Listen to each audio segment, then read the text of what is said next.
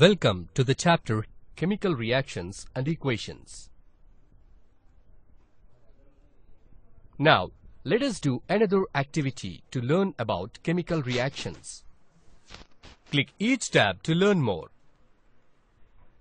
Take a few zinc granules in a conical flask. Add 5 ml of dilute hydrochloric acid into the flask. Make a note. Be careful while handling the acid.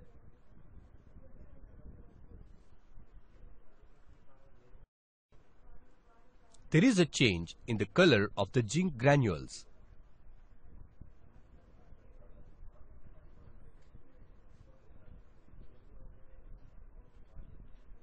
Bring a burning matchstick near the mouth of the conical flask.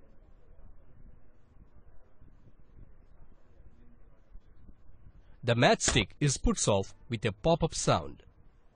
The beaker is warm when touched with a finger. A chemical reaction involves in both breaking and formation of bonds, a change in the state of the substance, a change in the color of the substance, release of heat energy, formation of precipitates, liberation of a gas. After learning chemical reactions in details, let us now learn how to represent chemical reactions.